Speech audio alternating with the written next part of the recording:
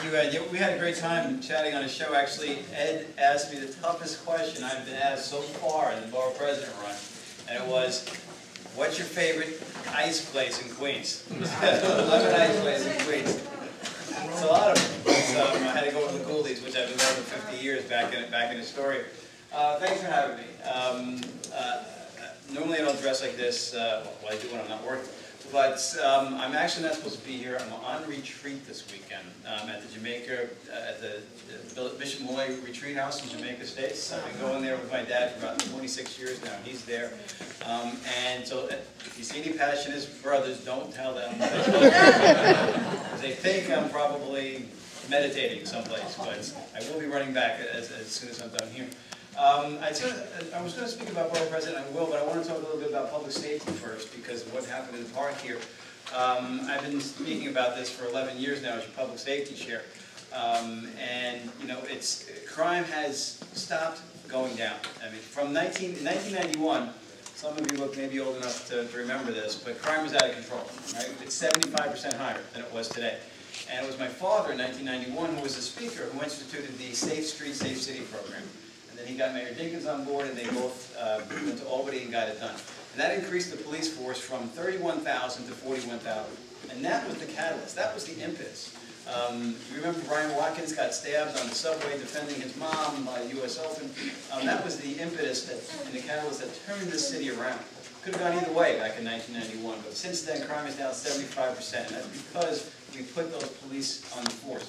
Since 2001, over my vociferous objections, and Mike's, the police force has dwindled from 41,000 to under 35,000 cops, closer to where it was in 1991. And that's outrageous. There are just not enough of them anymore. Crime has stopped going down. It's leveled off and started going up in some places. And I've been warning about that for some time. Two reasons. Number one, not enough cops. And number two, in 2009, led by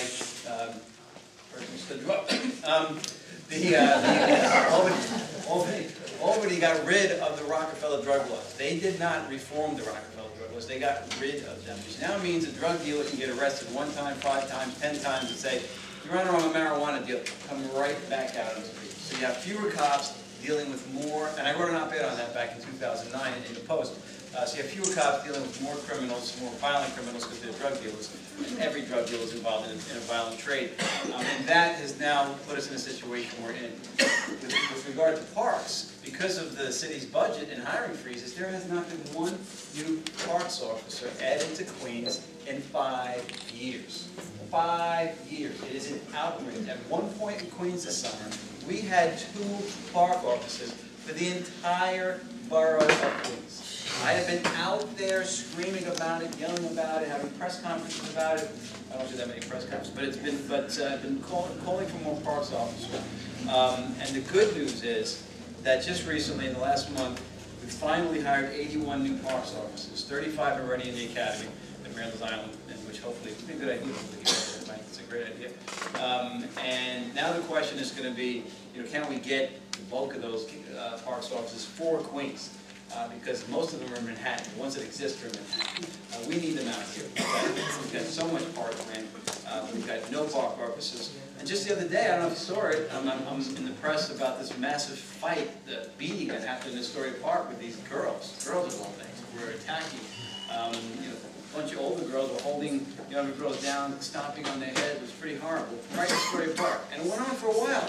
Not one cop, not one park officer saw this. They weren't there. It's not like they saw it and ignored it. You just don't have it. They weren't there. And it allowed these girls to get beat up. So it's outrageous. So we've got to continue to keep public safety our #1 priority, no matter what other electeds might say. You know, we've got to let our police force do more than just sit in the car, stand on the corner. Not that you see them standing on the corner anymore. They need to use their training. They need to use their experience and get out there and look for crime. That's what Stop and Frisk is about. That's all it's about. It tells police officers, don't just stand there.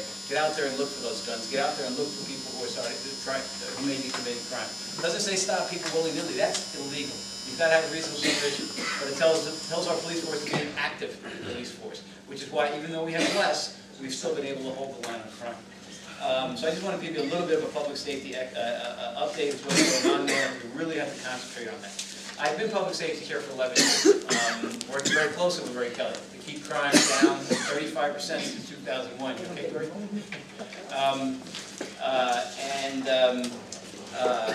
So I have this law and order reputation, which there are a lot worse reputations to have than a law and order guy. So, but there's a lot more to me as I'm running for borough president. I'm getting out and speaking to people. You know, I'm an environmentalist. I see you have a recycling day coming up. I wrote the city's plastic bag recycling law.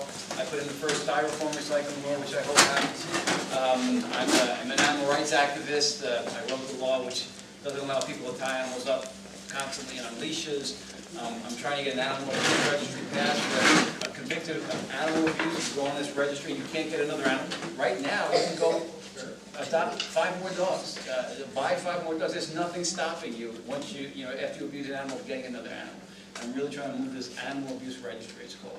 I'm a musician, I play 4 instruments. I'm a sports nut. I play, my daughter is at St. Francis Prep now, and she's second, MSG varsity second team All City volleyball, so she's on my volleyball team now, which is so cool. So we play together. And we actually made it to the championship last year. And I ride my Harley sometimes. So there's a lot of things about me people don't know. I'm running for borough president, and there are a lot of good people running for borough president. Some forgetful people, but a lot of good people are running for borough president. But the only experience they have, some of them are friends of mine, the only experience they have is in government. That's it. Nothing wrong with that. I've been part of the government for 27 years. But I think you need to bring something to government. And what I bring, and by way of experience, is 2 things. I bring the values that this room has, first of all. And the experience I have is, number 1, in keeping us safe for a long time. Before I was public safety chair, when I graduated law school, I was a prosecutor for 6 years. So I have the knowledge necessary to continue to make public safety a priority. The second thing I bring that no one else brings is actual business experience. Before I was elected, I ran my family's small law firm, which has been at the same location in Queens since 1932. There's about 5 people in it. I know what it's like to make a payroll. I know what it's like when government hits us with high taxes and fines our businesses and over-aggressive enforcement and just this morass of city agencies and bureaucracies that our businesses have to go through. It's the small businesses of Queens, it's you guys, that are the backbone of Queens. And everybody's going to come in and tell you that, but they say it now because I've been saying it. And they can say it as much as they want, but they don't understand small business. They don't have any idea what small business is about. I'll give you an example. One of the other borough president candidates, a couple weeks ago, you wouldn't even know this, passed a law that he sponsored that now raises joblessness to the level of race and gender if you discriminate against someone for being jobless when they come to you for a job. And they had little rallies saying, you know, you shouldn't have to get a job, you shouldn't have to hold a job to get a job, and you know, no, stop discriminating against the jobless. And I think they actually thought they were doing something good. But as a business person, I tried to explain to them, nobody listened. This law says that the second you don't hire somebody who's unemployed, they can take you the next day to the Human Rights Commission. So the other elected said to me, well, so what, if you didn't discriminate, what do you have to worry about? I'm trying to run a business. I don't have a day to go to the Human Rights Commission. I don't have time to get sued in court. I don't have attorneys to pay. And how am I going to prove that I didn't hire this person because they didn't have a job? Do I have records of everyone else that I hired that say this person was jobless when I hired them, that person was jobless when I hired them? It's going to cost businesses. It's going to cost jobs. And it's going to hurt the jobless because now businesses won't even interview them. Because they don't want to wind up in the Human Rights Commission the next day in case they don't hire them. So now they're just not even going to bring them in for an interview. So that's the kind of thing. It's insider baseball, but that's the kind of thing that elected officials pass every day in all in the city council that hurt small businesses because they are not small business people. I am. I'm a business person. I'm a safety expert. And those are going to be my priorities as borough president. Everybody has different priorities, who's running, but those are my priorities, and I believe those are your priorities. And the last thing I bring to this campaign that no one else does is a real long record of leadership in Queens County. You guys, I think you know me, but I'm just a council member from far away, up in Queens, up in Astoria. You know, not that close to here, but you've heard of me because I've been out there. I don't have press conferences. I can tell you the amount of press conferences I had on one hand. I just work hard for Queens County. When the blackout of northwestern Queens hit, I was out there taking on Con Ed. When our streets weren't plowed in the blizzard, Christmas blizzard, about a year and a half, 2 years ago, I was the loudest voice out there, screaming for the plows, holding the hearings, making sure the plows came the next time. When they took our civic virtue statue from outside of Queens Borough Hall, I was the only one out there saying, we don't have any statues. This is Queens' only statue. How dare Brooklyn take it from us? It's now in a cemetery in Brooklyn. We have a big hole outside the Queens Borough Hall where a statue used to be. And lastly, and it's not all that important, but it is indicative of leadership in Queens County, the Queensboro Bridge.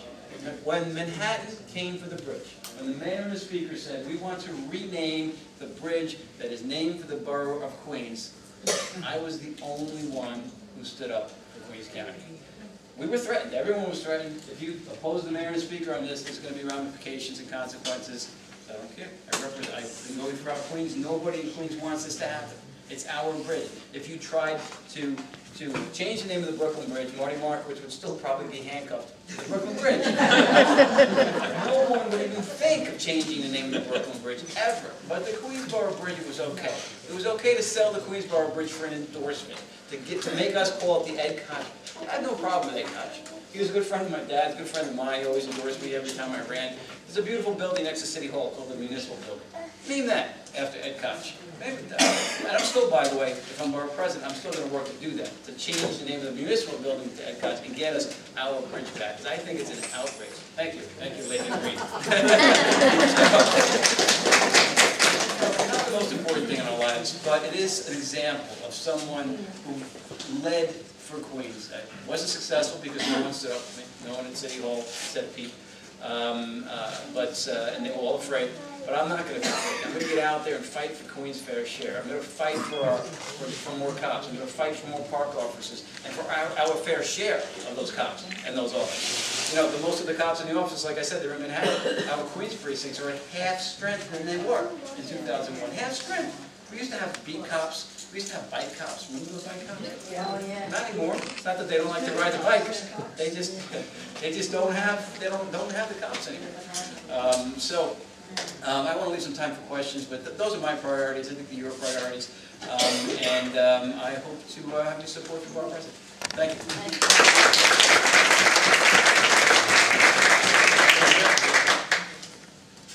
Yes, Bill. I just wondered what your opinion was on the IG for the police department. Good question. Yeah. The IG, I don't support it in its current form, but I don't know what its current form is. There is no proposal on the table right now. I don't know if the proposal is for an independent IG, for an IG that's part of the Department of Investigation, if there's some other proposal on the table. They went to the press with it, to the City Council, but they didn't go to the Public Safety Chair. They sort of went right around. It has to come through my committee. So I don't know what the proposal is, and I've said that I will consider it, but I'm not leaning towards it right now because the NYPD is the most overseen police department in the entire probably country, the world. I mean, it's got 5 district attorneys, 2 U.S. attorneys. It's got the Civilian Complaint Review Board, the Mayor's Commission on Corruption. It's got my committee, the Public Safety Committee. That's what I'm charged with. So there's a lot of oversight there. But you know, I haven't ruled it out. I'd like to see the actual proposal. The bigger problem is the IG is paired with another bill, which they call the Community Protection Act. I call it the Criminal Protection Act, but it has a majority of city council members who have signed on. This is what it says. It's obviously in opposition to stop and frisk. And it says, anyone stopped by the police who's part of a group that stopped disproportionately has an automatic right to a lawsuit. Doesn't mean you have to actually, you don't even have to allege anything in the lawsuit other than I'm a member. Now, for example, men are stopped 95% of the time. Why? Because women are not doing the shooting. Okay, if cops are looking to need to use reasonable suspicion to stop people they think have guns, it's most likely not going to be a woman. So men are stopped 95% of the time. So what this bill automatically means is that if you're a man and you're stopped, all you have to do is say, I'm a man, I'm stopped, and you have a right to go to court. Now everybody says, all right, so what? So this is, again, same council argument. So if you have nothing to worry about, what's the problem? The problem is that you can't have every one of our police officers spend every day in court every time they make a stop. It would shut down the police department. It would shut down our court system. It would probably bankrupt the city. But these knucklehead council members, a majority of them, have signed on to this bill called the Community Protection Act. And it's a partner bill with the Inspector General. So that is really the big problem we have out there. You probably haven't heard of that bill, and I would pay attention to it because it's moving forward as part of this Inspector General bill, and I'm fighting it with every fiber of my being. I'm not going to let it go, I guess. Yeah, the Boston bomber probably would not have been still be looking for him without surveillance cameras. Very good point. What's your opinion about surveillance cameras as far as public I am safety? the city's most vocal advocate for surveillance cameras. I've been fighting the ACLU every step of the way.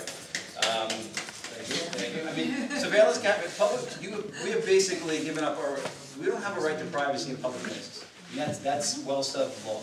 Surveillance cameras should only be in public places. If they're not, then we have a problem. And those surveillance cameras in Boston, by the way, that's all private. Here in New York City, at least we have some police cameras. But they're lucky they had private companies with those cameras out there. Otherwise, we'd still be in danger. We'd still be in danger. And that's every day you turn on New York One, turn on some station, you'll see pictures of criminals that were caught on surveillance cameras. So not only are they a deterrent, when you catch them who committed the crime, now that guy's not going to commit any more crime. Because, again, I'm a public safety expert. It's when you see a robbery in the street, it's not somebody who woke up one day and said, you know what, I'm going to rob somebody. It's a career criminal who's done this forever. When you get that person off the street, you keep them in jail. That's how crime starts going down. The other thing about Boston, I Facebooked this today. I have a pretty active Facebook page if anybody wants to join it. It's got like 8,000 followers. But I was speaking to Peter King last night. He's a good friend of mine, and I think he's doing a great job down in Washington. And the president's first words yesterday were, we want to know why, what would turn young men who've grown up in this country to violence against America. My first reaction to that was, well, Peter King held a hearing on that very topic. And nobody on the Democratic side, I'm a Democrat, nobody on the Democratic side cooperated in that hearing. They all lambasted Peter King and called him racist and all kinds of names. And now it's our #1 question, how could these kids have grown up here and turned into terrorists? Well, that's what Peter King had a hearing on. And that's the kind of law enforcement we need to do. Even if it's controversial, you need to have people with the guts to do that kind of stuff. Okay? Arlene. I only remember ladies being borough president. I mean, I really only remember ladies being borough president. And I'm just here listening to all of your qualifications. And I just have a question for you. I mean, I'm not a lady. I'm That's the question, sorry. I mean no disrespect, but why aren't you running for mayor? I get that a lot. I do get that a lot. I'm trying to, I don't really remember. There's Helen Marshall, Claire Schulman. There was Donald Maness before that, but he's not representative of the male race. That's for sure. So I don't know, that's as far back as I remember. But the mayor's race, there aren't that many people left in the city that have our values. I'm a conservative Democrat, and I am very, very lonely at City Hall, as you can tell by what I've just been saying to you. Aren't many of us left like Mike Miller. And in the Democratic primary for mayor, I could probably do pretty well against the class that's in there right now. But the problem is, if you don't get 40%, it's a runoff. And the runoff comes down to the top 2 people.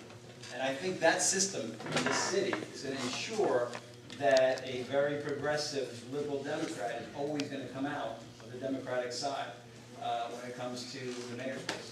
I would like to see that change. I would like to see the runoff requirement change. I don't have a problem with nonpartisan elections, every other Democrat does. I would like to see it so that people, I would like to see it set up so that people like us would have a fair shot at taking some of those higher offices. But right now, I don't think it's going to happen. Do like Hotchin Bloomberg does, run as a Republican then. I mean, you have no competition right now. No comment. Yeah, to run as a Republican, you need a ton of resources, unfortunately. And I don't have those. You guys want to... No, I'm kidding. We're just going to do 2 more questions, Maria. Yes. I love your position on the police parks, we need more police, and we need more police in the parks. In addition to that, I love your position on illegal conversions and the fire hazards that come with illegal conversions, and the fact that the buildings department does not inspect. They just give tickets, violations, and they never go back to find out what's going on. And that's why we had a building collapse on Jamaica Avenue last week.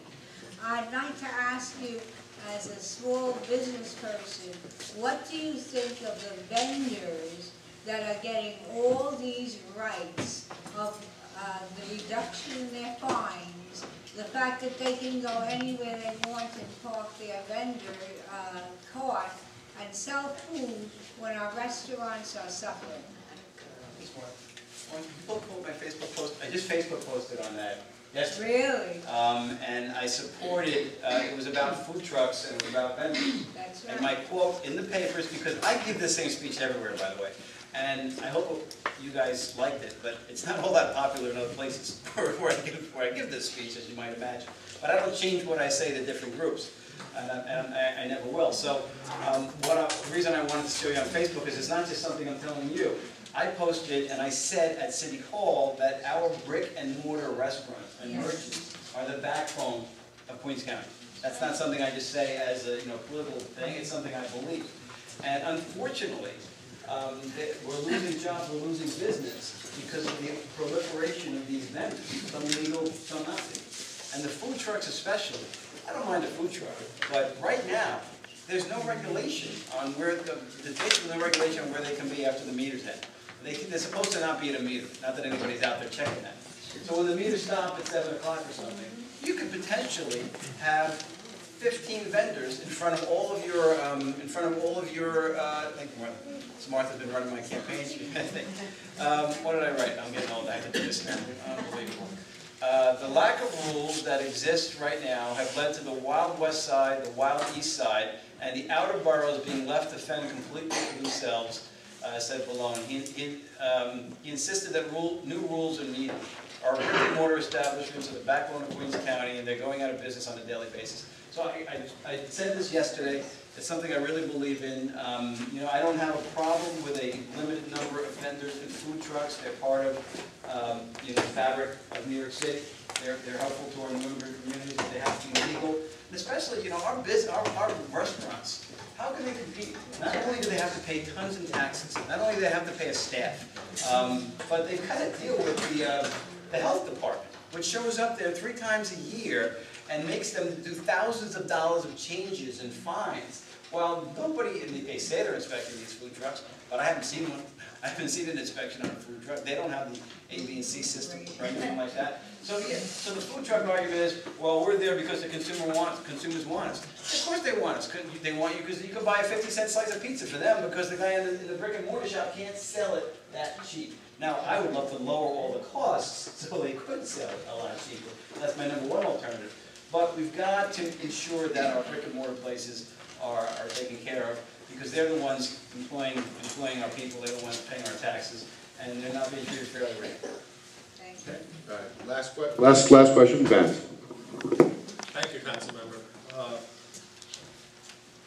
We know a lot about what the mayor does. We know a lot about what the city council does.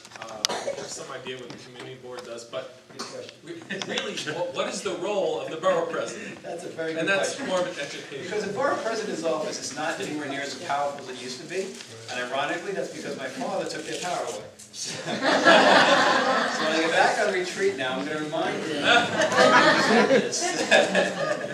But he did the right thing back then. He gave the power to the city council because it's a more elected, it's closer to the people.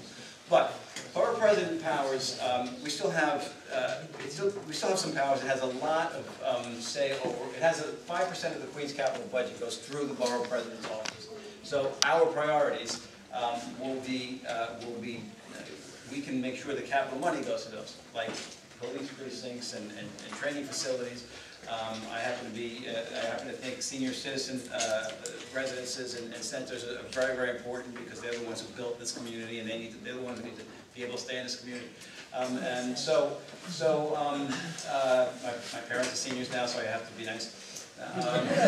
But so we do have a lot of capital money. We have appointments to community boards. We have a say in every land use thing that comes up, every big issue. Like, I wish I had more time, but you know, Major League Soccer, the U.S. Tennis Center, Willis Point. You know, I could talk about those for a half hour. But the borough president has a say in all of that, where it's not dispositive.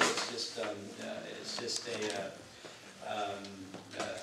it basically has to weigh in on all of these things, and it's an important say. But the biggest thing the borough president has right now is the pulpit, is the bully pulpit. I have been able to do what I've been able to do as a council member from Queens. I'd be able to do so much more as borough president. You see what now? I'll look at the rest of the borough presidents, and you can see what they do best. I'm going to bring that to Queens. Scott Stringer, good friend of mine, he does a lot of policy, very smart guy. I'm going to do a lot of policy. Get the experts in there, and how to rebuild after Sandy. You know, how to keep us safer, how to keep us clean, recycling, things like that. Put out policy statements. The second thing, Ruben Diaz. I don't agree with him a lot, but he's up in the Bronx.